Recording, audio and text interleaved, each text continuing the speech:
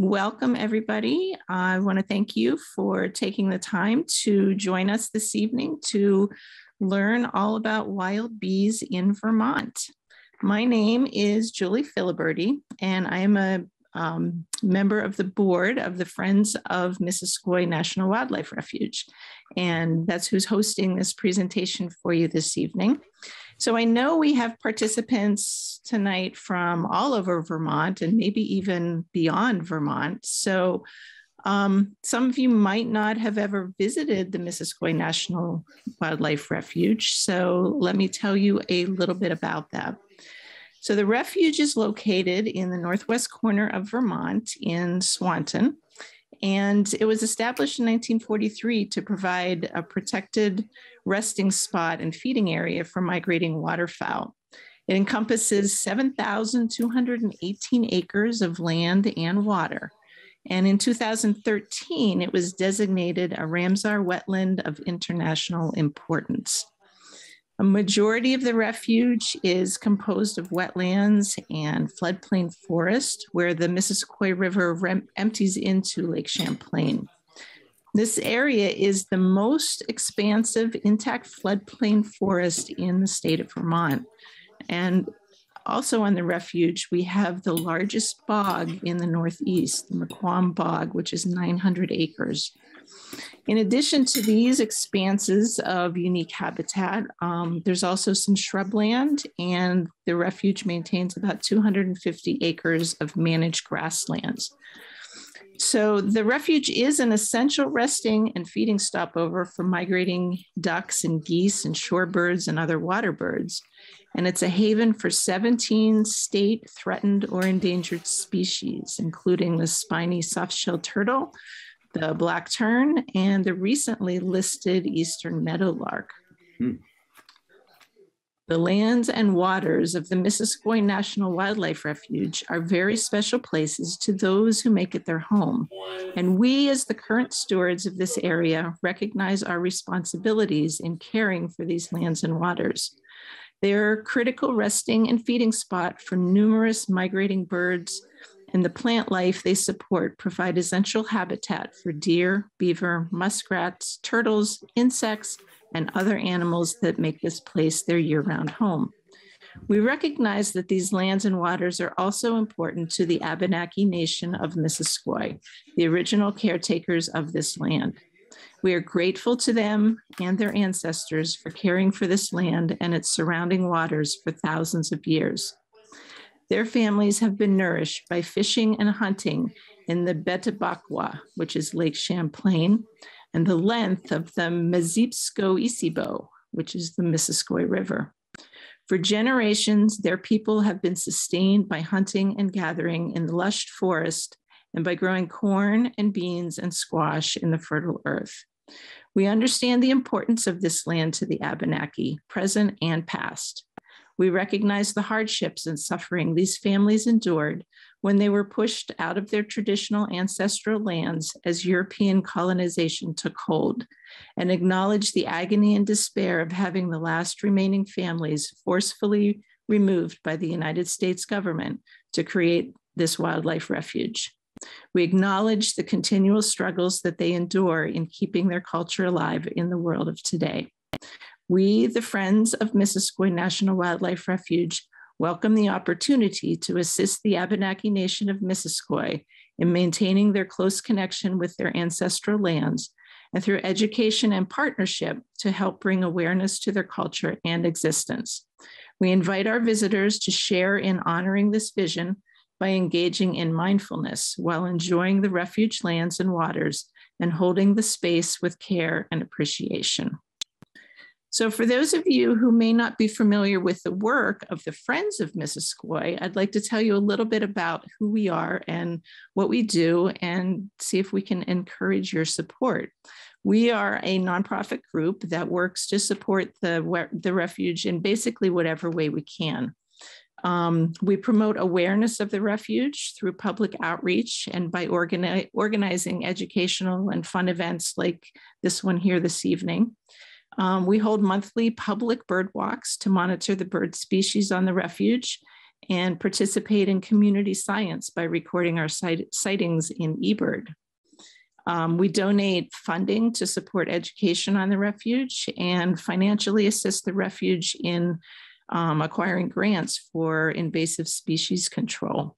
Basically, we work with the refuge manager to provide any assistance that he deems helpful for the operation of the refuge when the federal funds just don't stretch far enough. So we are always looking for new members to join us and support the refuge. So please check out our website. It's friendsofmissisquoi.org. And on that website, you can give a donation, you can become a member, and check out what we have there. We have a calendar, and it lists all of our upcoming events. It lists our bird walks that we have every month. And a couple events we have coming up, I'd just like to tell you about. About a month from now, on Thursday, April 21st, we are co-sponsoring an event with the Green Mountain Audubon Society, dealing with the life and the migration of the timberdoodle. So the timberdoodle, or the American woodcock, is that bird that has arrived on its breeding grounds here in Vermont. And it lets us know that spring is there with the beautiful, wonderful twilight aerial displays. So I don't know if you've ever gotten to see those, but that's something worth seeing. So if you want to learn about the timberdoodle, you can join us next month. And coming up in May, we have an art show and a host of activities and presentations for our International Migratory Bird Day celebration. So all of those things you can find on our website. So please check it out. So for our presentation tonight, just a few housekeepings. If you have any questions, we ask that you put those in the chat, and we'll take some time during the presentation in a couple of spots, and definitely at the end to answer any questions that might have come up. For your best viewing pleasure, make sure your Zoom screen is in speaker mode so you can definitely see all the great pictures of bees that Spencer has brought. So now at last, I would like to introduce you to Spencer Hardy. He is a biologist with the Vermont Center for Ecostudies. He's the coordinator of the Wild Bees Survey, and he is quickly becoming a rising wild bee expert. So Spencer, thank you for sharing your time with us tonight and your knowledge. And I'm going to turn it over to you to teach us about wild bees. Thank you, Julie. Thanks you all for tuning in tonight. I'm going to talk about work that I've been doing for the Vermont Center for Ecostudies across Vermont, and then most recently at Missisquoi Wildlife Refuge in the past summer, where things like the sheep laurel miner have been found. All the pictures will be either mine or with photo credits and from bees that are in Vermont. I guess brief overview of Vermont Center for Ecostudies. We're a small nonprofit located in Norwich, Vermont, focusing on uniting people and science for conservation. We work on mountaintop birds, amphibians, bees, quite a number of things in Vermont. And this is a project of the Vermont Atlas of Life, which is a part of VCE dedicated to documenting the biodiversity of this state.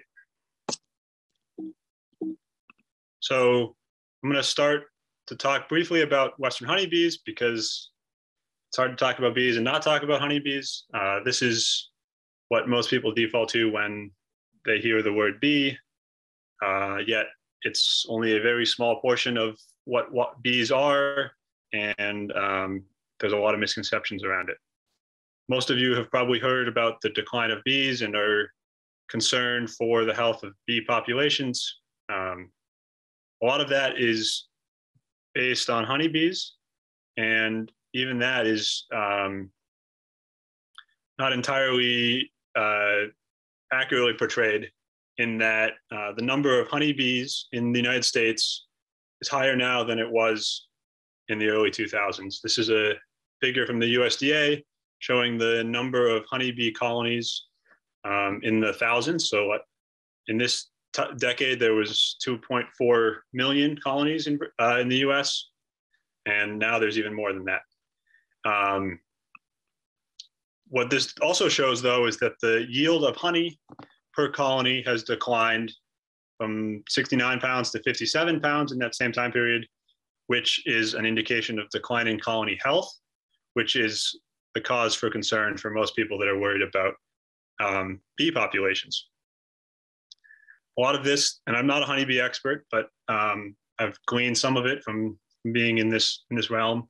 A lot of this concern is coming from varroa mite, this disc-shaped arthropod here that was introduced into the United States, has spread across the country, and is causing lots of problems for honeybee colonies. It spreads disease, it feeds on the larvae in the nests. But talking about honeybees to a wild bee biologist is sort of equivalent to talking about chickens with a bird biologist. They're a domesticated animal, ostensibly, in the United States, native to parts of Europe and Asia, introduced along in basically as soon as people got to this continent, as soon as Europeans got to this continent. They brought over for pollination and for honey production. They're ubiquitous in almost every landscape. This one in a bog similar to Mequon Bog, and most, if not all, of the bees in Vermont, honeybees in Vermont, are coming from someone's backyard or from a farm. There are very few wild honeybee colonies still in existence in Vermont that I'm aware of. There were some, and then this mite came, and then it became nearly impossible for these wild colonies to survive the winter because they had less honey and they were in lower health overall. So that's honeybees. I'm not going to talk much more about them. I'm happy to answer questions about them how they relate to other bees at some point further along. So feel free to put questions in the slide at any point. I'm keeping an eye on it, and I'll stop when there's a good point and when I have a couple of questions. So next is, what are bees? Honeybees are bees, yes, but there's also a lot more to bees. And it's not a straightforward group to define in some ways. It's not like birds. They're not lizards. There's not a well-known public definition. The scientific definition is these 7 families that make up the epifamily Anthophila, which is a group of the order Hymenoptera. Also in the order Hymenoptera, you have your ants, wasps, a variety of 4-winged segmented insects, the bees being one group of them. The colloquial definition of bees that I most relate to is that they are vegetarian wasps. They are in this Hymenoptera, which is made up primarily of wasps, and they feed exclusively on plant parts, in this case, pollen. Most wasps are carnivorous, either eating other insects, carrion, other sources of protein, whereas bees get all of their protein from pollen, directly from the plants.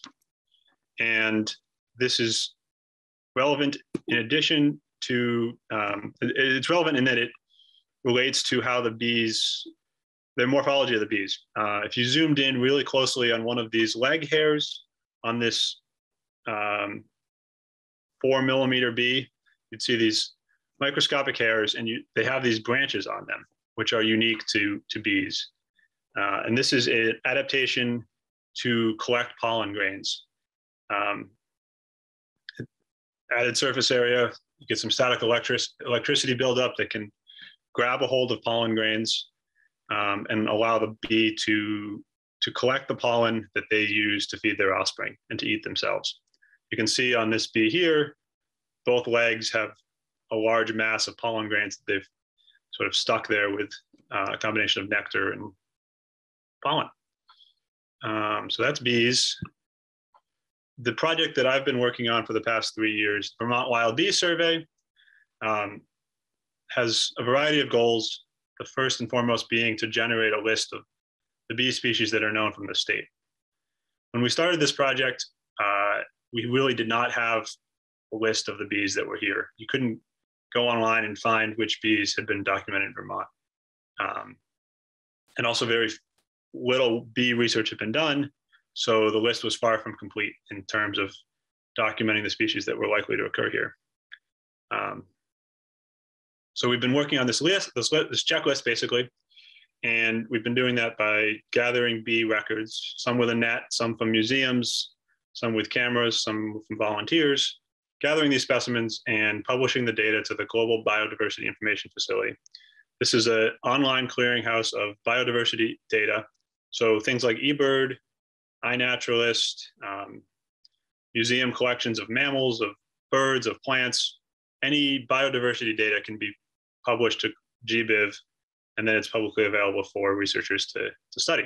So we've been generating data, sharing it with GBIV, and are now in the process of analyzing that data to figure out what we do know about bees in Vermont. Trying to assess conservation statuses for all the species. These are things like threatened and endangered that are used for landowners and wildlife agencies to determine where to prioritize conservation funding, protect rare habitats, that kind of thing. So creating conservation ranks for all the species, identify habitats of regional and statewide importance, places that host bees that aren't found elsewhere in the state or elsewhere in the region, and then trying to involve more Vermonters in the process of understanding the biodiversity that's around them and often in their backyard and easily overlooked. So this is just some quick slides showing the data that we've gathered so far. These are data sets published to GBIV, which I just mentioned. This is our work. This is iNaturalist. So these are observations that anyone with this app can take a picture of a bug in their yard, upload it, not have any idea what it is. Some experts will find it, identify it, and then it'll end up in GBIV, and we can download that data to help us understand bee distributions and abundances throughout the state. Also in here are some data sets we've gathered from independent researchers, from UVM studies, and then this is a Missisquoi bumblebee data set that was done a few years back that we've curated and shared. All in all, we have about 50,000 records of bees from Vermont going back to 1848, and that is forming the basis of our knowledge on Vermont bees. And iNatural, as you can see, a steady growth in observations, very seasonal, as to be expected, but it's becoming a very large and powerful data set for collection of bee distributions and occurrences.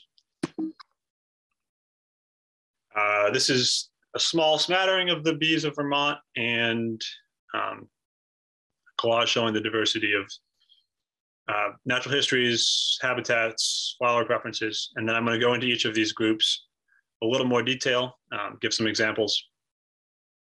So believe it or not, we have 353 plus or minus species of bees in Vermont. That's on par with the number of bird species that have been recorded for Vermont. Many other states in New England have a similar number. I think in the US, there's something like 4,000 bee species, and globally the estimate is about 20,000, but there remain many species that are undescribed. Even in Vermont, we have a few species that are likely not formally described in the scientific literature. So it's a tremendous diversity, and there's a wide range of ways that these bees exist in the landscape, wide ranges of sizes, and it's a complex group that is hard to generalize. So I'm going to split it up into a couple different groups, and I'll talk about each of these groups, and then talk about what I found at Missisquoi, and in the end, I'll talk about what landowners and the concerned public can do to help these groups, because pollination ends up being a very important part of ecosystem services. It's no surprise to anybody that pollination is important for growing food, for maintaining wildflowers. Almost all plants are all plants need some kind of pollination. Insect pollination is a major contributing factor to the pollination of many vital food crops and things that make the ecosystem more vibrant and enjoyable for all. So I'm going to talk about bumblebees last. We've got roughly 20% of our native species are pollen specialists, meaning they only gather pollen from a small number of plant species or genera. Another 25% are kleptoparasitic. These are some of my favorite. These are bees that take over the nests of other species. If you're familiar with brown-headed cowbirds, it's a similar strategy, often called cuckoo bees, because they're similar to how the European cuckoos parasitize other bird nests. Last count, we have about 15 non-native species, so species that were not on this continent prior to Europeans. And about 12% of the species of bees nest above ground in cavities in plants or other places. And I'll talk about those in a second. So generalists, bumblebees are a great example of generalists. These are things that will eat anything. They'll visit a variety of flowers. They're not as picky in their diet, or they exist as adults for the majority of the summer, meaning that they have to visit multiple species of flowers because hardly any flowers are blooming through the entire summer. So if you want to be active as a flower eater over the course of the summer, you can't be super specialized. But even within generalists, there's a lot of diversity. You've got things like this unequal cellophane bee, which is one of the first bees to emerge in the spring. And as soon as the sun comes out and it gets into the high 50s in the next couple of weeks, this bee will be out all over yards, all over the state. And has a strong preference for flowering trees, red maple, willows, anything that's blooming early, particularly these shrubby things. And then they're gone by the end of May. They're gone, meaning the adults of the year have died and have started the next generation underground. So that's one sort of quasi-specialized generalist, limited diet, limited phenology. But then there's other bees like these two sweat bees on the right that are active from mid-April to into September, and they're visiting a wide variety of flowers. Some of them have habitat preferences, some of them we don't know, they're less so. Specialists, these are the picky eaters. These are the things that can only survive on the pollen of small number of plant species. I think, what did I say? There's 20% of the bees in Vermont are specialists, so dozens at least. Some of them only visit willows, for example. There's a half dozen species of mining bees that are specialists on willows. These are some of the first to emerge in the spring, and then they're done about the time the willow blossoms have died up in mid-May, maybe, sometimes even earlier. And yet to be shown conclusively, but it's likely that there are specialists that prefer one or two species of willow. Even if we can't tell the willow species apart, it seems like some of these bees have preferences for different willows. Future area of research. There's a bee on wild geranium, this pink flower that you might have in your garden, but also grows wild in hardwood forests and mostly in southwestern Vermont. This bee is only found on that flower. Obviously, then it has a pretty limited range in Vermont because this flower is not super widespread. Compare that to this goldenrod specialist that could be found anywhere in the state where there's goldenrod. Same with this squash bee, the hairy squash bee, which is a cucurbit specialist.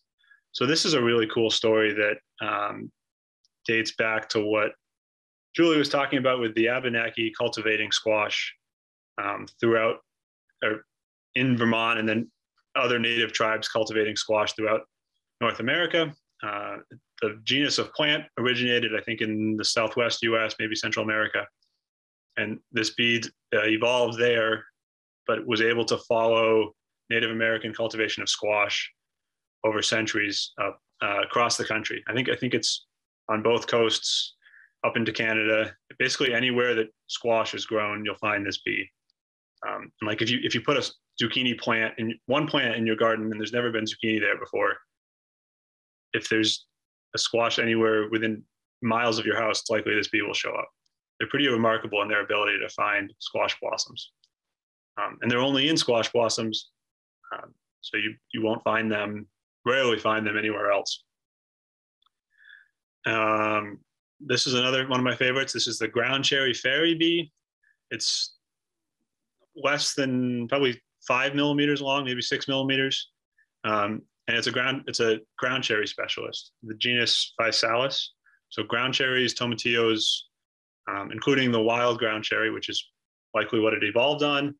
But there's also been ground cherries cultivated here by indigenous peoples going back quite a while. But what makes this bee even less common is that it also needs really fine sand to nest. It's a ground nesting species that can only dig in loose, fine sand. So there's only a few sites in Vermont where there's sufficient populations of the host plant and nesting sites. This picture was taken in the Burlington Intervale in the community garden there. It turns out to be a really sandy site with a lot of ground cherries. And then the ground cherry specialists show up. So there's interactions with people, there's interactions with land history, land use. It's a fascinating group to study, and we're just sort of in our infancy of figuring out all the intricacies of what's going on. I see some questions, so I'm going to just take a second and see if I can catch up. I'll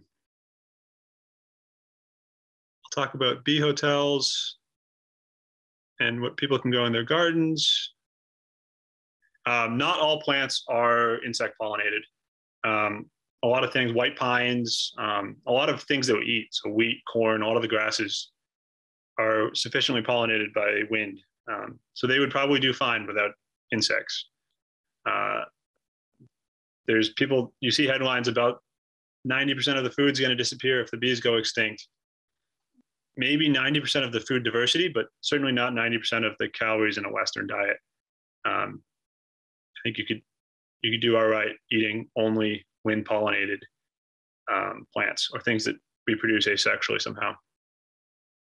And no, the uneven cellophane bee, I have no idea how it got its name. The uneven part, at least. They seem pretty symmetrical to me. They have 4 wings. The cellophane part refers to this watery sac that cellophane sac that they wrap their larvae and pollen, their nest in, basically. So they make this, like basically a plastic bag. They shove it full of pollen, and they lay an egg in there. And it's a waterproof sac that allows the larva to develop underground without being exposed to water and then molds and fungus. So that's where the cellophane bee name comes from. I don't know anything about the inequalis, or the uneven part. If anyone can figure that out for me, I'd love to know. Cavity nesting bees, I guess in a sense, almost all bees nest in cavities. In this sense, I'm talking about things that nest in above ground cavities. So 12% of the bees in Vermont, roughly. The rest are nesting in the ground or in hives, or hives in the case of honeybees. There's a few other more niche nest strategies. There's one that even nests in old snail shells. We haven't found it yet in Vermont, but it is in northeastern North America. They nest in abandoned snail shells, and that is their cavity that they use to lay their offspring. But these are examples of Vermont bees nesting in above ground structures. This is one of our most common species. It nests in rotting logs, maybe in old beetle tunnels, cavities where the wood's rotted out. Other ones like these small carpenter bees are also super common. And these guys you can find inside of the stems of plants that have a pithy center. So if you took a goldenrod and cut it in half, you'd see like a little white dot in the middle that is pith. And these carpenter bees are able to excavate that and make a home in there.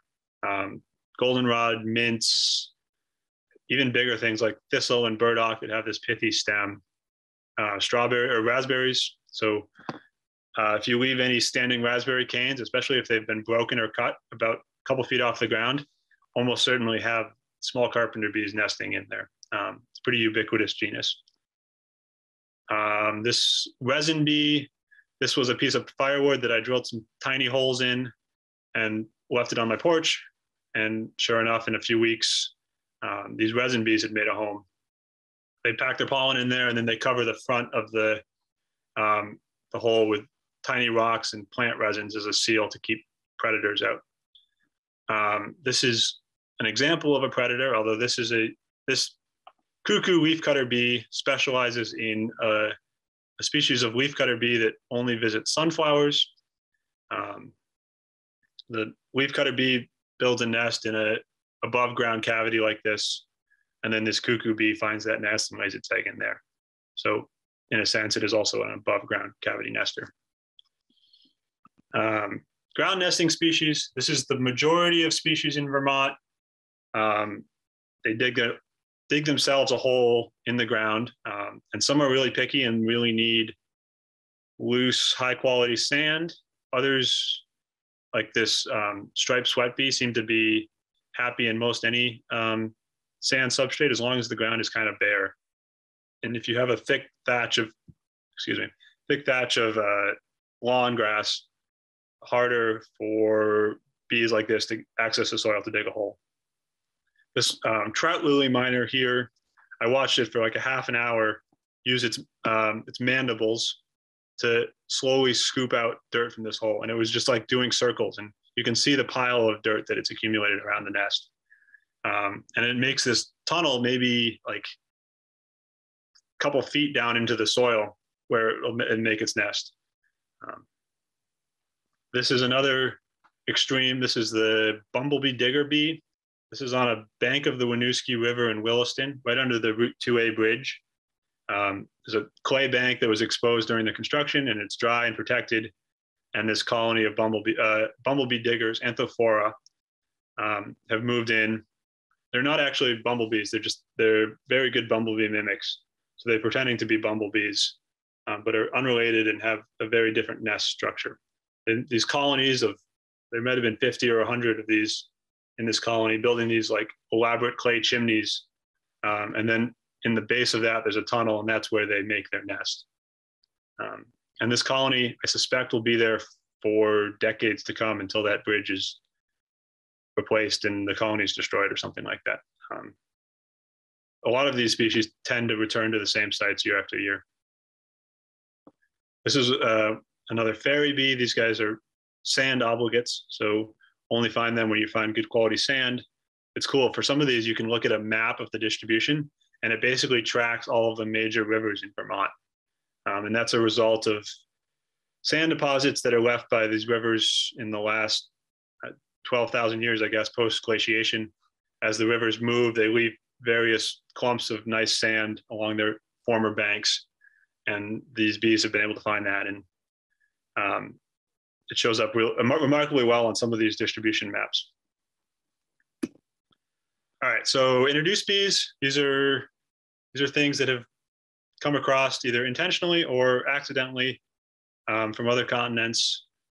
On the right, this minor bee I think has been here since like the 1800s, and the thought is it came across in ship ballast in the soil because it's a ground nesting species, common in Europe. One of the most common bees in the summer in Vermont. It's a quasi-specialist in that it prefers a lot of the introduced legumes, clovers. This is on lupin, but this bee is pretty common on like red clover in June, July. So, and that's probably what it was specializing on in its native range.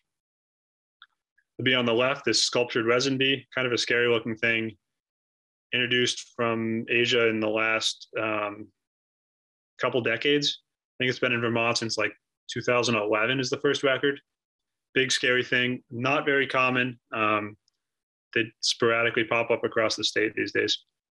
And then another small cavity nesting species is mass bee. Most of this introduced species we have end up being cavity nesters because that's a really easy way for them to be transported. They'll maybe nest in a pallet or in like a bundle of sticks that somehow ends up on a freight ship or plane and gets transported that way.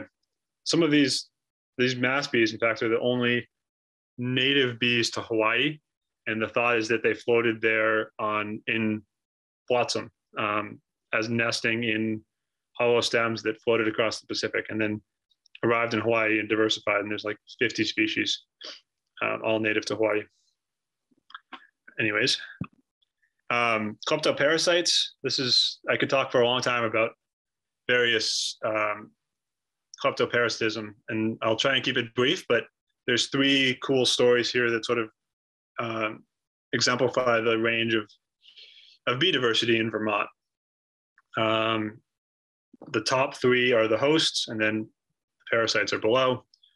This one, the Banks cellophane bee, Ecostudies banksii, is a specialist on winterberry holly, the red berries you see in sort of woody swamps. I think it's in Missisquoi, but this bee also needs sand. So it's a relatively rare bee. There's up and down the East Coast is basically the only place you find it. And in Vermont, it's only known from a few sites in Chittenden County. One of these sites, there's a huge colony of hundreds of these cellophane bees. And both of these 2 cuckoo cellophane bees have been documented there in good numbers. Dozens of them attending this colony where they're trying to find unattended nests where they can lay an egg and then leave that egg and let their offspring develop. Both of these cellophane cuckoo bees are globally quite rare. Like this bottom one here, the Canadian cellophane cuckoo, I think is only known from like 2 sites in the last 50 years, and maybe only a couple dozen sites ever. It's thought to be a parasite of a different Coletes kinkadii, which incidentally is also the host of this least cellophane cuckoo, at least one of the hosts.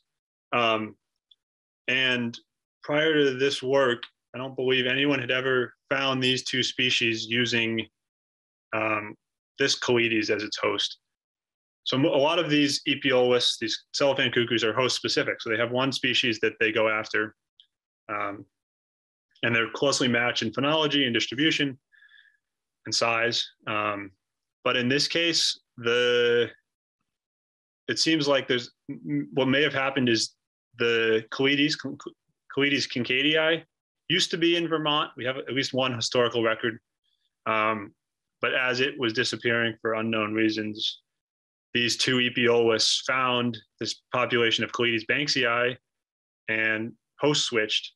So now they seem to be thriving on an alternative host, which is kind of cool and definitely needs to be further investigated. The middle 2, these are tiny little bees that are remarkably common in lawns and anywhere you've got disturbed soil and low, small weeds. They really like the tiny little plants that grow close to the ground and the edges of construction sites and in lawns where there's a little bit of bare soil. Seems to be a pretty close 1-to-1 parasite relationship where this is the only, at least in Vermont, this is the only host of this tiny red and white bee, which is often easier to find than these the host species because this Calliopsis is so small and obscure and fast, and they're like 8 millimeters if I had to guess. And then on the right here, my right over here, Northern aster miner. This is a specialist on goldenrods and asters, these fall blooming Asteraceae. Pretty common species, needs some level of sand for building its nests. Luckily for me, it's been nesting in the driveway of where I'm renting. So I got to watch this colony all fall. And I also noted these 2 parasites. This Nomada banksii is a well-known parasite of this Andrena, pretty uncommon species, but has previously been associated with Andrena, and not surprising because most of the nomad cuckoos, most of the nomad bees are parasites of other Andrenas.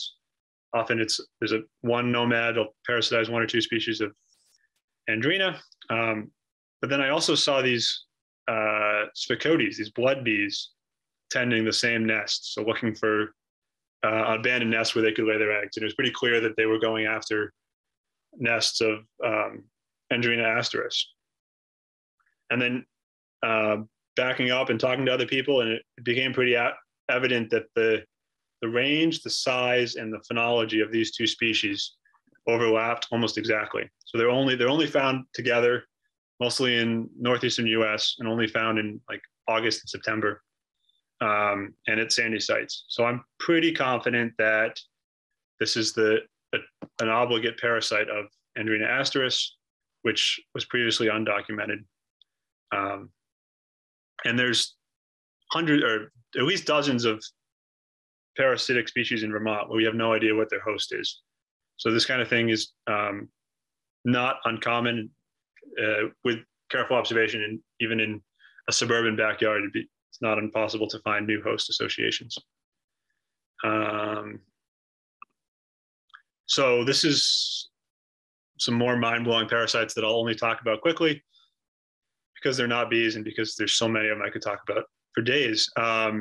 These are non-bees that live off of bees. Because bees are vegetarian, they're the base of the food chain. They eat the plants, and then everything else eats them.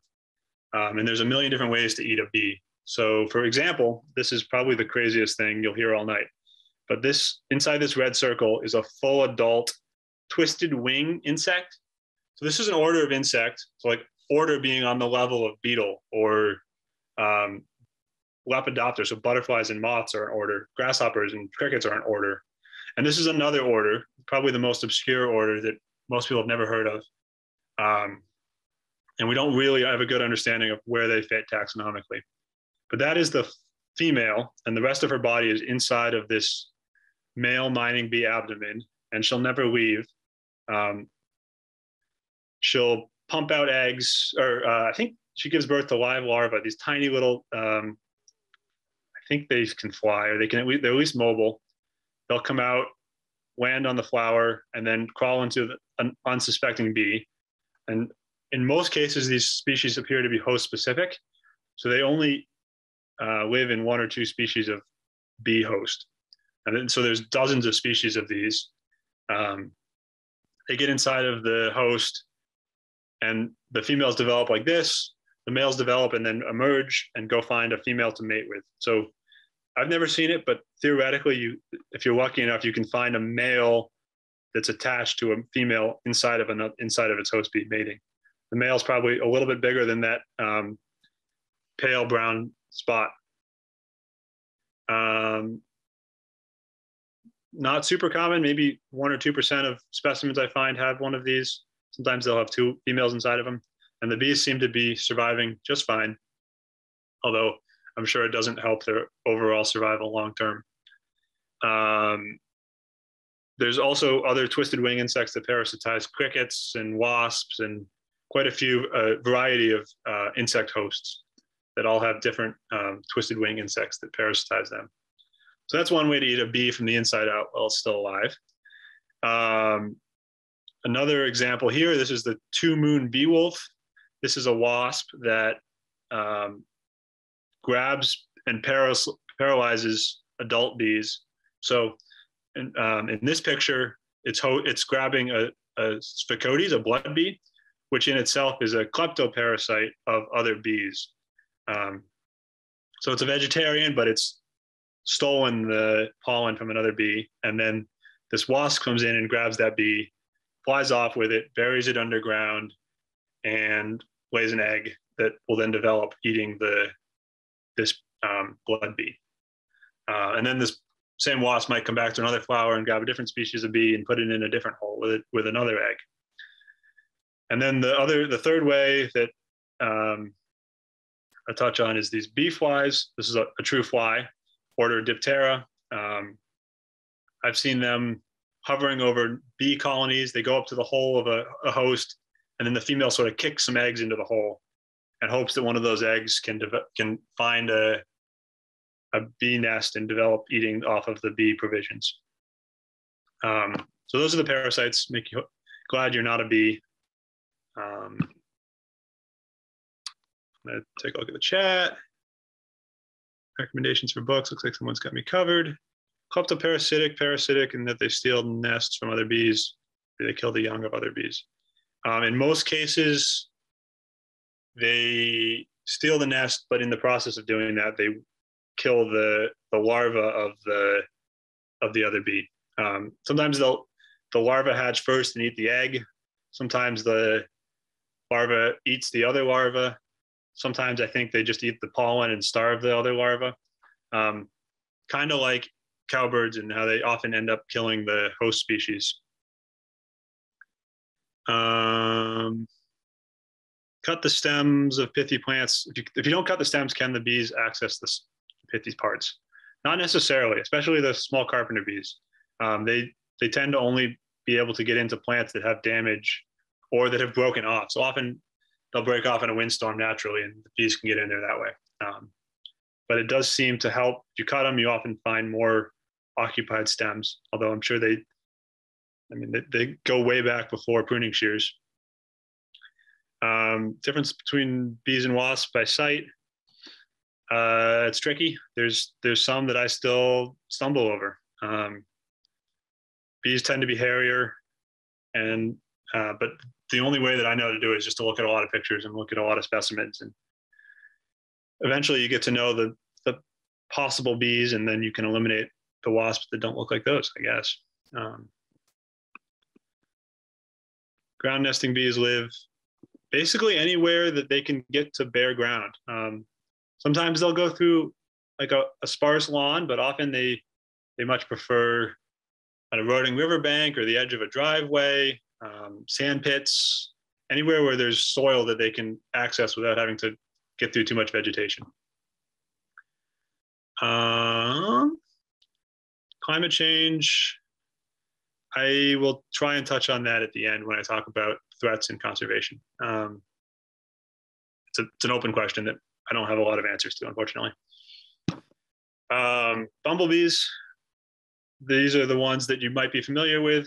They're pretty ubiquitous, they're pretty large and charismatic, and we know slightly more about them than we do about other bees because they're relatively easy to identify, and we've been studying them for a little bit longer. There's roughly 17 species known from Vermont. This is a really cool illustration that our AmeriCorps member did, showing the various species of bumblebees likely to be found in New England.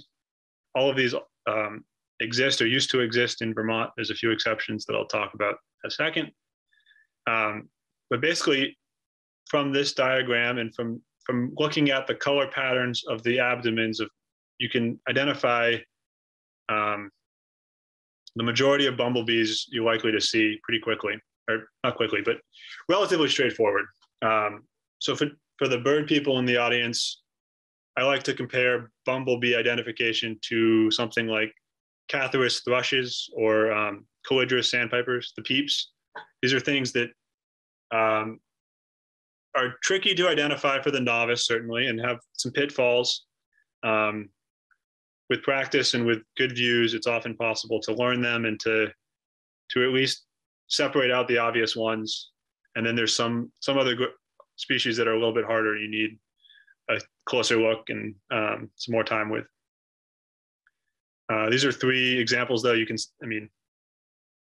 Red, yellow, black, and then red, yellow, black. There's really only one option. This one doesn't have a yellow band there. This is the most common species. It just has a single band of yellow. It's the only one with a single band of yellow.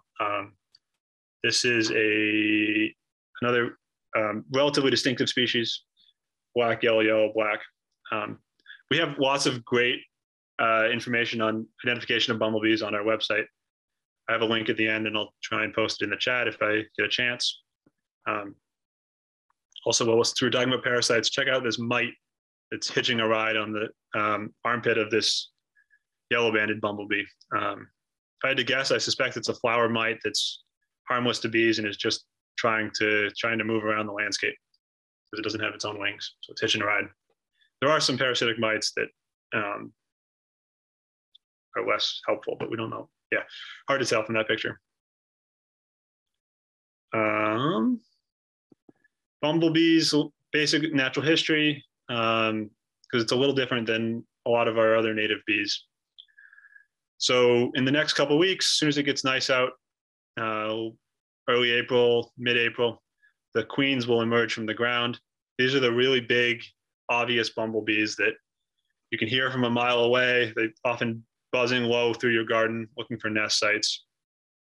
Basically, they come out, they've already mated, so they're already fertile, and they find a nest site, a rodent burrow, protected indentation in the ground, a variety of different sites. Even in Missisquoi, even they're known to nest in wood duck boxes because the ground is so wet.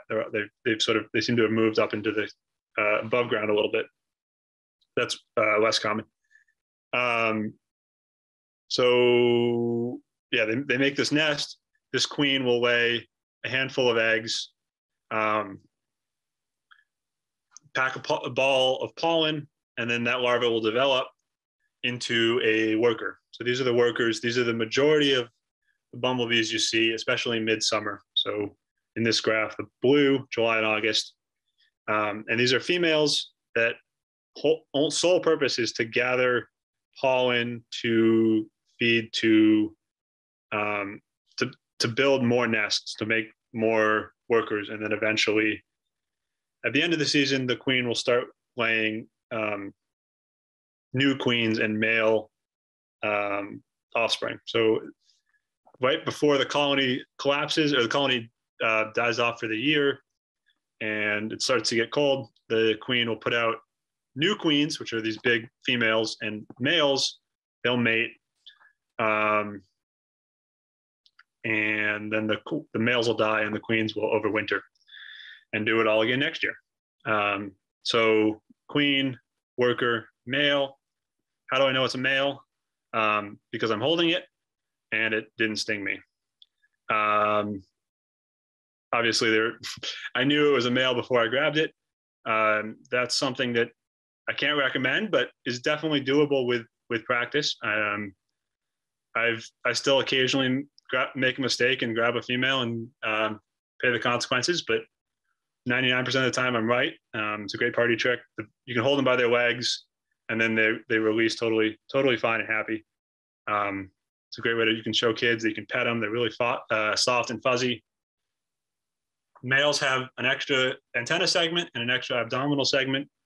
Not something you can count in the field, but you can, with enough practice, you can see the difference in length and get a sense of it that way. They also they don't collect pollen. They're pretty useless in that way. They don't have the pollen collecting apparatus on their legs. They're just there to reproduce with next year's queens. And I'm seeing some more chat questions. Let me check the time.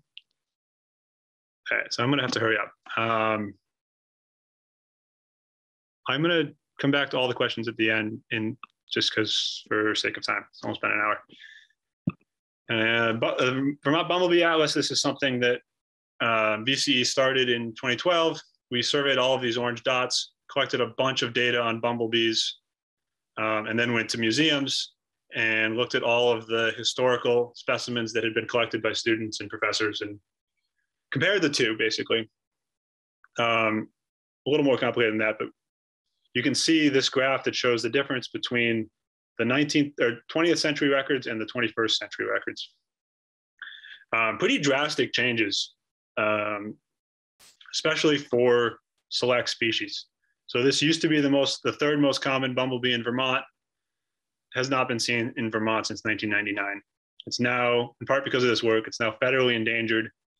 There's a few remnant populations in the Midwest, but pretty drastic collapse in the 90s, we think. Similar declines in Bombus terricola, which has since come back a little bit. Bombus pennsylvanicus disappeared, I think, in 2000. Bombus ashtoni is a kleptoparasite of Bombus affinis. So as goes the host, there goes the parasite. It was very rare to begin with. This is the relative abundance of like the percent of bumblebees collected in that time period that are that species. So almost a third of them are the common eastern bumblebee, Bombus impatiens. And I bet if I made this figure today, it would be even further out. The species is doing really well. It's a super common, adaptable generalist. It's in all the major cities in the East. It's used for pollination, and it's starting to spread worldwide, which may or may not be great, to be determined. Yeah, so pretty drastic changes in the bumblebee community, which sort of was our impetus to look beyond bumblebees and to look at all these other native species that we had basically no data on. So now I'm going to shift gears to talk about Missisquoi. Just touch on some of the cool things that we found in the first year of surveying. I think we're up to 91 species for the refuge. Almost a third of the species that are in Vermont are in this small refuge. That pretty remarkable, given that it lacks some of the habitats that other species need. So there's not much sand, and there's very little upland like rich northern hardwood forests, maples and bringophemerals. And those two communities combined have a large portion of the bee fauna of the state. We found some really rare species, regionally rare species. This is one of the only records of the pigmented miner for all of New England. I think we found 4 individuals this day, and one of them the spider had found first. It's a fairly common species in the Midwest, but just barely makes it into New England, apparently. This is at Louis Landing, for those of you familiar with the refuge, right along Route 78. Great broadleaf wetlands, good bumblebee communities in a lot of the habitats. There's a pickerel weed specialist that we found abundantly. Lots of generalists, including this one here, and many of the generalists that we found, many of the species that we found were above ground nesting species, because the water table is so high. They found ways to nest in existing cavities and rotten logs and other above ground situations. This is one of the rarer species that I suspect would be a great conservation focus of the refuge. And we're going to do more surveys for this coming summer. These are the loosestrife bees. There's 3 species in this genus Macropus, all of which need pollen and also oils from this genus of native loosestrife, Lithomachia. These are yellow flower. These are not the purple loosestrife that we're all trying to eliminate and introduce species. This plant is kind of forgotten about, kind of overlooked, and often it's in roadside ditches and wet farm fields and places that are we're not doing a great job of preserving. These 3 Macropus bees have apparently declined in the Northeast and in North America. Hard to be certain, because you're never going to find this bee if you're not looking on this flower. So it's hard to know if we're not seeing them because we're not looking, or because the flower and the bee have declined. But there's a healthy population on the refuge. So I'm optimistic that I can find one of the rarest bees in the world. Someone deemed it that, but it's a kleptoparasite of this genus. Epioloides is the parasite of Macropus. It was thought to be extinct for a while, but has subsequently been found in several New England states. And I think there's enough of the population here that we stand a good chance of finding it on the refuge. So that'll be a focus for this coming summer. All right. So as I'm in the field, the question I get more often than not is how are the bees doing these days? And I don't have the time to give this talk to most people I run into. They'd be bored out of their mind. But unfortunately, I don't have a good answer quite yet. We're working on it. We have a paper in the works, sort of documenting what we found, basically this talk plus more of what we've found and what species are here and how we think they're doing.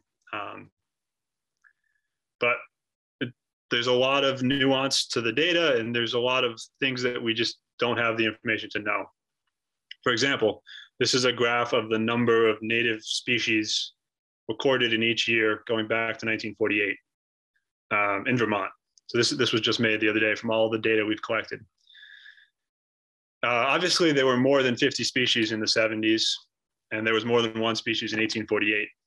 But we don't know what they were. We don't know how many there were. We have no data other than these scattered records. Like this is the UVM collection part of it, and you can see like this one was collected in Barrie.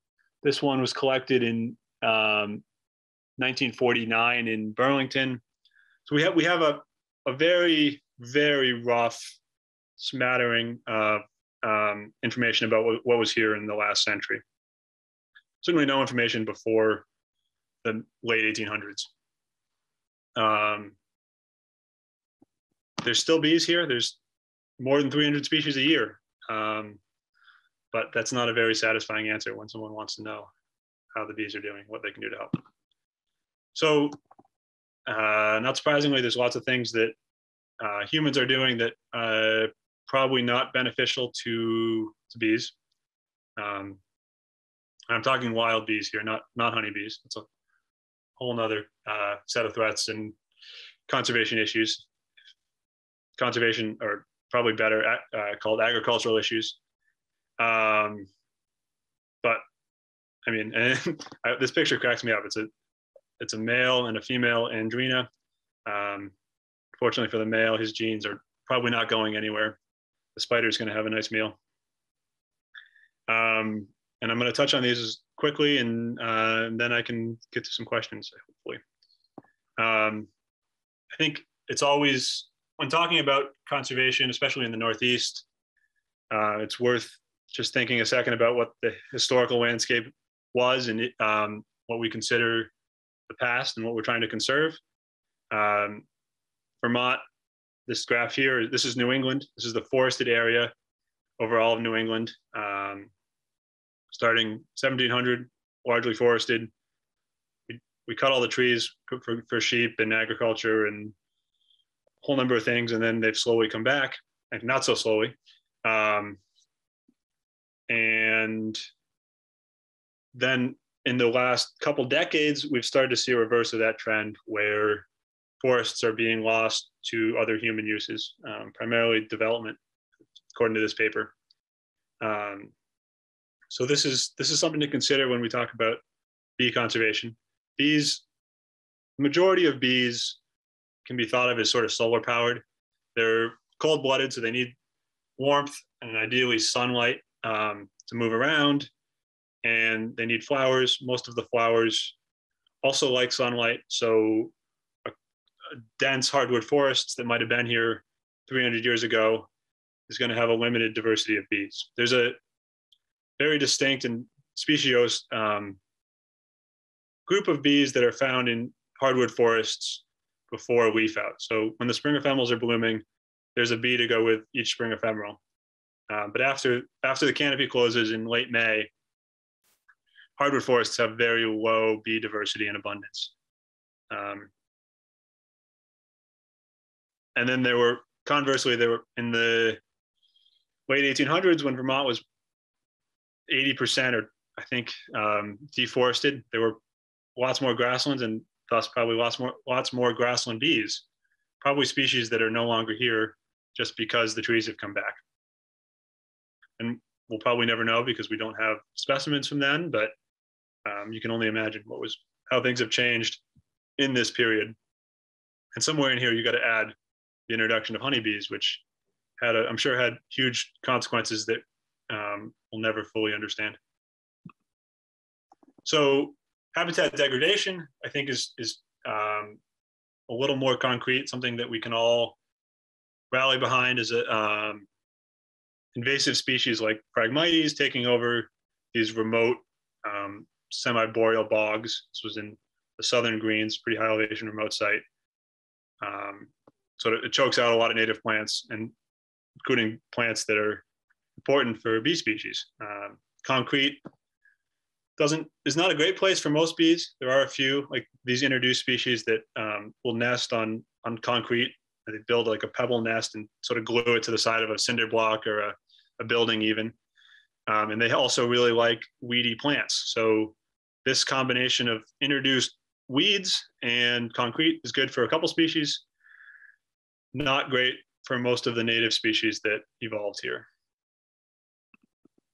Pesticides, imidacloprid is an example of a neonicotinoid, one of many. There are also plenty of other classes of pesticides we should be concerned about.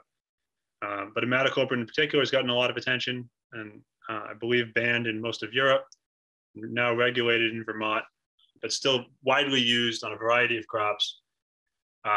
Neonicotinoids in general are potentially problematic because they're systemic insecticides. So you would apply them to the seed, and then the whole plant is poisonous to insects, which is great if you're trying to prevent grasshoppers from eating your corn or other pests from eating your plants. But bees are also plant eaters, albeit they eat the pollen, but they're still consuming 100% plant. And if the plant that they visit is laced with insecticides, probably not a great thing. Plenty of lab studies have shown decreased fitness and survival and a number of problems associated with exposure to field realistic levels of imidacloprid. This is a rare bumblebee visiting a pea in my garden. Luckily, it was not a neonicotinoid treated seed, and the bee was probably fine, but not all bees are going to be so lucky. Introduced species, like I said, there's maybe 15 introduced bees in Vermont.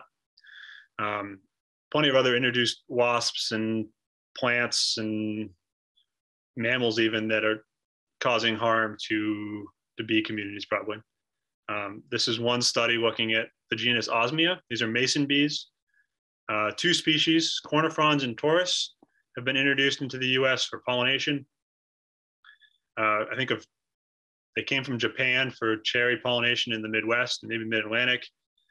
They spread all over the Northeast in the last 20 years. I think this graph is like 2003 to 2017. Basically showing that as these introduced species have spread, all of the related native Osmia have declined. All of these are now in Vermont, and it'll be interesting to see if we see similar patterns. I think this is from the Mid-Atlantic, but no reason to suspect that Vermont Osmia aren't going to be similarly affected by the recent arrival of these larger introduced Osmia. Another introduced species, this is another one that's probably in a lot of gardens, might be harmless. It really prefers introduced plants, Russian sage, some of these other minty garden plants. But there's potentially unintended consequences that we're unaware of. This figure here is like 4 hours old. You're the first to see it. This is going to be something like this will be in our upcoming paper, but it's showing the proportion of observations of bees from Vermont that are of introduced species. So in 1946 or whatever, 100% of the bee records we have are from introduced species. In this case, it's probably only one or two individuals. But in some other years, all of the species are native. And all of the records of individuals are native. So like 20,000 records in the recent years. And there's a general increase. This decline in the last decade, I'm curious about, and maybe an artifact of sampling intensity. Because also shown in this figure on these red lines are the date of first record of each introduced species in Vermont. So I think it was Andrina wilkella was first documented in the 30s, and each new addition through time. Quite a few species have recently been documented in Vermont. It could be because we're looking harder, could be because they've recently arrived. I suspect it's a little bit of both. So number of introduced species is definitely going up, and some evidence that the number of introduced individuals, or the proportion of introduced individuals, is also going up, which is what you'd expect as the landscape becomes modified and more more European with plants and gardens and less, yeah, as the landscape changes and becomes more human dominated. That's what I'm trying to say. Pathogen spillover. This is potentially the biggest factor in bee declines, if you call it that. The loss of some of the bee species and bumblebee species, I think, can be tied to pathogens spilling over from commercial bumblebee hives, which you can buy to pollinate your tomatoes or blueberries. This figure shows a virus, the deformed wing virus. This was done by some UVM researchers. They went out and they collected a bunch of bumblebees and honeybees from like 300 sites across Vermont. And they compared the levels of the prevalence of this virus in both honeybees and bumblebees. The higher the prevalence of the virus in honeybees, the higher the prevalence in bumblebees, suggesting there's some spillover and they're going back and forth. At sites with no honeybees, there was no deformed wing virus found in bumblebees, suggesting that the honeybees are in fact the culprit. There's a lot of implications of this that are yet to be worked out, but concerning nonetheless. This picture is a honeybee hive that I found in the woods on the side of a road in Northfield last fall. My guess is it was a backyard honeybee hive that escaped. They swarmed for various reasons, started a colony in this tree. Winter came, they all died, and then you've got this nest that could have any number of mites and viruses and harmful pathogens that are susceptible to spreading into wild bee communities. So what can we do to help? We've got a lot to learn still. We don't know the natural history on the majority of these species, what they need to survive, what they need to nest, where they live, what the major concerns are. But we do know enough that we can start to do things, and it's certainly not too early to start acting to address threats that we know. So identifying important habitats is certainly important, and preserving places like Missisquoi so that there are examples of relatively undisturbed habitats where natural processes can continue. This is a cool example. This Parnassia miner is an obligate specialist of fengrass of Parnassus, small white flower found in poor fens in Vermont. So it needs calcareous wetlands. And if the flower disappears, the bee disappears. In much of its range in the Northeast, there's some pretty serious declines in the plant, mostly from development of wetlands and increased nitrification, so runoff from lawns and fertilizers and nutrients getting into the wetlands, changes in hydrology that are allowing Phragmites and other introduced plants to outcompete the fengrass, which spells doom for the bee. So we need to find more examples of this plant and protect the wetlands from these threats so that the bee and the plant can continue. And we need to, for a lot of these other species, we don't know what the threats are, and there's a lot to learn before we can get to this point. There's things you guys can do to help using apps like iNaturalist, take pictures of bees, other insects, other plants. The online community will help you identify them, and then that data is available for research for us almost immediately, essentially. And talking to people and to engaging with planning commissions and town government and other people that have landowners, and getting people engaged and interested and educated on the topic is certainly a good first step. Federal and or state oversight of commercial bee movements would be great. Honeybees are still shipped all over the country for pollination services. They could spend the summer in Addison County and then hop on a tractor trailer truck, go to California to pollinate the almonds, and then up to Washington to pollinate blueberries. and then make their way back across Alberta. Meanwhile, they could be picking up all kinds of pathogens that then they deposit back in Addison County. And then there's movement of commercial bees for pollination, bumblebees, some osmia you can buy on Amazon, I think. And there's very little regulation on that, and it's a major source of potential introduced species and pathogen spread. And then we know that quite a few pesticides are quite harmful, and yet they're not. We're slowly making progress on regulation, but that's an area we could do more. How can you, as a private landowner, help, and as a consumer? These are maybe not the top things you'd hear elsewhere about saving the bees, but I'm a strong advocate for maple syrup over honey. Maple trees are native to this landscape. Maple forests are maintained in the production of honey, production of maple syrup, not of honey. This is a project of Vermont Audubon, these stickers, bird friendly, also probably bee friendly. These are sugar bushes that are managed for biological diversity and not just sugar production, maple syrup production. On a related note, our forests, especially near urban areas, are being increasingly damaged by overbrowsing from white-tailed deer in particular. Especially the number of hunters in Vermont is declining. The number of deer is rapidly increasing without other predation. There's no mountain lions, there's no wolves.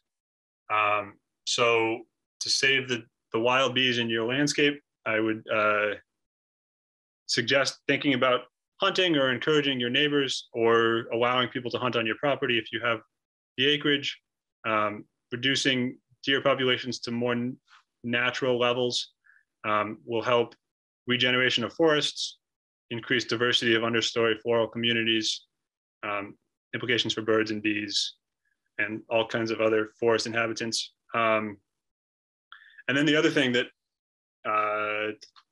is easy enough to do is to stop mowing as much. Lawn is probably second to pavement in the least productive bee habitats we have in the state. And by not mowing, or by mowing annually instead of weekly, you can increase the floral abundance of an area in a single season, which will provide a lot more resources for bees. And native plants are likely to colonize the less you mow, the more native you're likely to get. So a lawn is primarily introduced grasses. You let it go for a few years, mowing maybe once every 3 years, and in 4 or 5 years, you have a nice goldenrod aster field that has a lot of goldenrod and aster specialists and their parasites and their parasites, and the list goes on. I am not an expert in pollination gardens, but this is a list that I sort of put together of things that grow wild that I would suggest encouraging. And then this PDF that I think I have a link to in a second is a great resource for pollinator gardens, specifically tied to specialist bees. So nice aesthetic plants that grow well in gardens and attract specialist bees, as do most of the plants on this list. Asters and goldenrods, dogwoods, these are things that grow in overgrown or abandoned fields. Just need to reframe how we think about these habitats a little bit. Sumac, I really like. It's has a specialist bee. It provides a pollen source in late June, that when there's not a lot of other native plants blooming. And then the nests are great nesting habitat for a lot of these above ground cavity nesters. Wild bergamot, winterberry holly both have uncommon specialists. Zucchini hosts the squash bee, and who doesn't like zucchini bread? Willows are probably the easiest thing to grow. You stick one in the ground, and chances are, stick a twig in the ground, and chances are in 5 years you'll have a full bush that has a handful of specialist bees on it, and you don't have to touch it, especially if it's wet. Quick, fast-growing, sort of a border plant. And many thanks to everyone. This is obviously not just my project. I've had a ton of help from VCE and from the broader Vermont community. We've got funding from Fish and Wildlife Service to do the work at Missisquoi. Vermont Fish and Wildlife has helped with some of the other work. Many supporters and enthusiasts that have donated a lot to us and in time and resources and expertise. And okay, 23 questions in the chat. I can try and touch on them, and I will leave. Oh, yes, there's the question slide. I will leave this slide up if you guys want to either screenshot it or make notes of some of these links on additional resources. Friends of Missisquoi, VC has a monthly newsletter with some, this summer I'm going to have a field guide to the bee of the month in there, just highlighting 1 or 2 species of bees that are active that month to look for. We have this val.vt-ecostudies/VTBees, and there's a whole key to bee identification with species accounts. It's a work in progress, but eventually we will have a page for each of the 350 species with a map and some natural history and some photos. And then this key to work your way through it without at a non-expert, non-taxonomic level. The bumblebee key is pretty solid and is worth checking out. This is so bombus-key. And there's a table you can explore by genera on there. And then if you still don't have a calendar for the year, Daisy has made these calendars. She worked with us in pollinator calendars with a pollinator each month, and a small portion of the proceeds go to support this work. So check them out. And then I can start the top of the questions if I can find it. Where are we?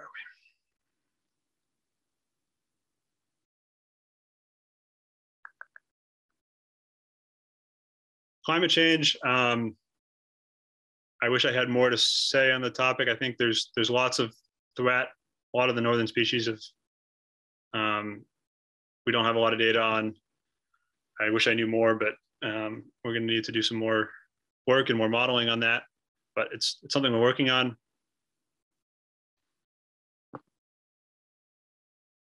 Yes, definitely violets and strawberries, and especially both violets and strawberries have specialist bees. Andrina violae and is the violet specialist. Self-peel is good for a lot of bumblebees. I don't think it's native, but I might be wrong on that. Rhododendrons have a specialist, although more likely it's the wild azalea, is not the, I don't think it's ever been found on the garden variety, although bumblebees love it. Do bumblebees store pollen nectar over the winter? I believe they store it all as fat. I think they stock up in the fall, and then their metabolism slows basically to nothing. They basically more or less freeze, although they're right below the frost line, I believe. Related to climate change, though, that's interesting. And believe it or not, warmer winters are actually harder for queen survival because their body temperature is higher for longer, and they burn through more resources because they're cold-blooded. So a cold winter with a stable ground temperature is ideal for bumblebee queen survival.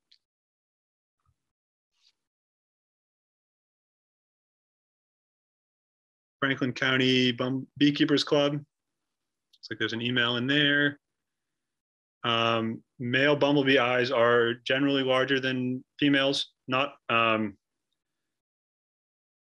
some species it's really obvious. In some species they're quite different. How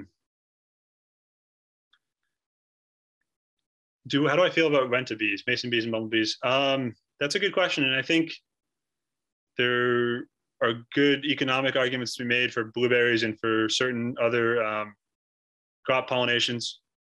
I think I would want to know that the situation deserves it. There's some cool work coming out of the Gund Institute at UVM a few years ago showing that wild bees are adding a tremendous value to blueberry pollination, above and beyond what honeybees can do. And I wouldn't want to jeopardize existing wild bees by bringing in mason bees or bumblebees. But I think in larger operations without healthy wild bee populations, it's definitely an option. And I think it's potentially a good option that negative consequences can be minimized. And the closer to the source that you get your bees, the better. So if you can find bumblebees that were reared in New England, that's ideal. The less they travel, the less likely they are to bring diseases with them. And I think you can even buy like disease-free colonies these days. So worth doing your homework on that, but it's not a hard no.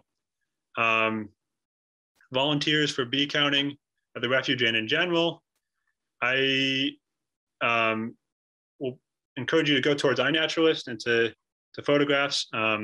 We may have some sort of volunteer events where we get out and do bio blitzes for bees and for other taxa. We're sort of stepping back from the data collection this year and doing more analysis of all this data that we have now. So keep an eye out for on our blog or on our newsletter. There may be opportunities, but we love volunteer submissions through iNaturalist. Photos of bees from anywhere in the state are great. We have some resources on that VTB's guide here on how to use iNaturalist and how to maximize the enjoyment with bees and learn a little bit along the way. Backyard water source for bees. Not something I've thought about, but potentially a good thing to have, especially in dry areas. I mean, in the West, I've seen bees congregate at like a leaky fountain, but I think most places in Vermont, I'm not terribly concerned about there being enough drinking water, but during a drought, I think a bird bath would go a long ways. Yeah, it's an interesting question. Similar or higher or lower diversity of bees in prairies versus forests? Ooh. I'm going to guess, and I might be wrong on this, that prairies have substantially higher diversity of bees, in part because they have flowers for the whole season. There are quite a few bees in the Midwest. I think some of the higher diversity. But believe it or not, the highest diversity in North America is in the desert in the Southwest. Quite a few, much higher species richness there than there is elsewhere in the country. But how does this correlate to land change in Vermont?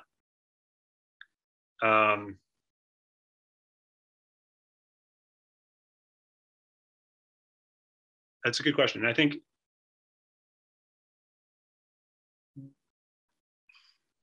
I wish I had more data on what was here and what exists in intact hardwood forests. There are definitely species that are only in the forests. Yeah, that's it. I wish I had more information on that. Neonic treated plants kill bees and other pollinators. Why are they still being allowed to be sold? It's a good question, and I wish I had an answer, but I think it comes down to economics and to it makes it easier for farmers to make a profitable crop of corn or of soy or whatever the crop may be. I think the first place that I would look to regulate that would be for the home consumer use. You can buy a lot of trees in nurseries. Even around here, the nursery trees will come treated already. So that's something to be aware of when you're buying nursery plants. And you can buy a jar of neonicotinoids at Home Depot, and you can dump the whole thing on your garden if you wanted to. Whereas most farmer use is more judicious and probably better regulated, a little bit regulated, if not enough. These are pretty cool. Organization working to regulate pesticides. I'm sure there is. I don't have something off the top of my head. Yeah, I think deer permits in Hanover. I think that's something we hopefully will see more of. There's some towns in Vermont that have really high deer densities, and it's really hard for a lot of the native wildflowers and shrubs to reach maturity. You walk in the woods and you can see which plants the deer really like and which ones they don't.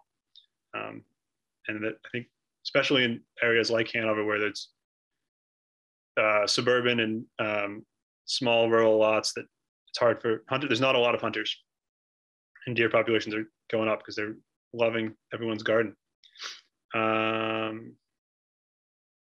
Yeah, great. Saving native seeds is a great way to go. Bee wasp nests, I suspect most people see bee and wasp nests, they're going to be the paper wasp nests that are made by a couple different species or genera of wasps. I think if it's really can't deal with it, I think the best thing to do is to, at night, on a cold night, ideally, put it in a bucket and knock it down and take it away. If it's cold, they won't be active. But the sprays, I worry about them getting into the food chain. So a raccoon comes and scavenges the nest, they're going to get whatever that wasp spray was. More questions. Yeah, bird baths and drowning bees that's something to think about. Is if you're doing in your own backyard. I've seen bees fall into watering cans and get stuck in 5-gallon buckets, and I actually have a few specimens in our collection from various 5-gallon buckets of water that I've seen, and some of them have been rarer species. So don't intentionally leave open containers of water lying around, especially colorful containers will attract bees because they think it's a flower. So you could put a stick in there so they can have a way to climb out. Would help. And then I didn't mention snake worms, but yeah, that's right up there with deer in terms of effects on our forests. And I think that's something I'm kind of scared about, both from a gardening perspective in Vermont, but also from forest health and understory communities. And I don't know what the solution is. There's never going to be a hunting season on them. Everything I've heard sounds like they're here to stay, and they're going to get everywhere they can. Best thing we can do at this point is to limit their spread. So there's some good webinars coming out of UVM on snake worms. And one thing I guess that's encouraging is that the adults, I think only the larvae or the eggs masses survive the winter. And the adults need a certain number of growing days to reach maturity to lay eggs. So I saw a map that showed the state, and parts of the colder parts of the state theoretically don't have a long enough growing season for snake worms to become established. That offers any hope. How to prevent bees from getting into buckets of water. Keeping the buckets dry and or a stick so that anything that flies in there can climb out. And it's not just bees. I've seen crickets and butterflies will sometimes get stuck in water, and the surface tension usually keeps them on top, and they can climb out that way. All right, I think that's 8:30, so I'm gonna pass it back over to Julie. Thank you so very much, Spencer. That was just a plethora of information on bees, and I am definitely going to go to the VCE website and do a little bit more digging. My naturalist season is coming up, and I have lots of new flowers growing at my house this year, so I'm excited to see what I can find out there. So thank you for sharing everything that you did tonight. So that was great. We appreciate everybody coming. There was great interest, and that was really good to see. That's good for the bees, I think. So good night, everybody. Thank you. Thank you all for coming.